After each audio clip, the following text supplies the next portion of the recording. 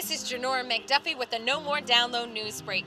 History was relived last week as Shi-Queeta Lee brought her drag review to the newly renovated, historic Howard Theater in the nation's capital.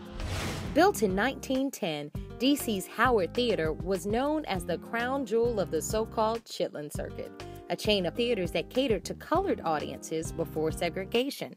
It was the place that helped launch the careers of Cab Calloway, Billie Holiday, James Brown, the Supremes, and the stars of Motown. The Howard was also one of the few places where black female impersonators made their mark in a traveling showcase called the Jewel Box Revue. I'm here live tonight at the Howard Theater. Fast forward to last Tuesday, the newly renovated Howard Theater evoked his historic past with the first drag show since 1960, with Shi-Queeta Lee's Salute To The Divas.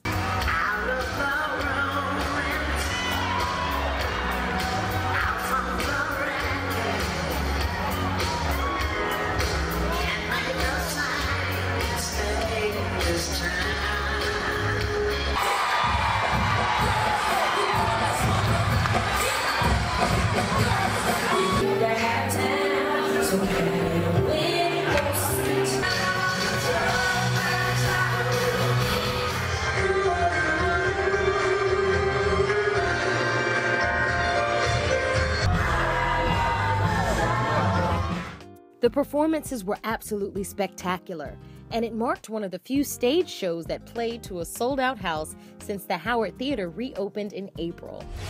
Shi-Queeta Lee says the show was such a success, she's in talks with the promoters about making Salute To The Divas a monthly event. To see some of the unedited clips of the performances, go to the NoMoreDownLow website.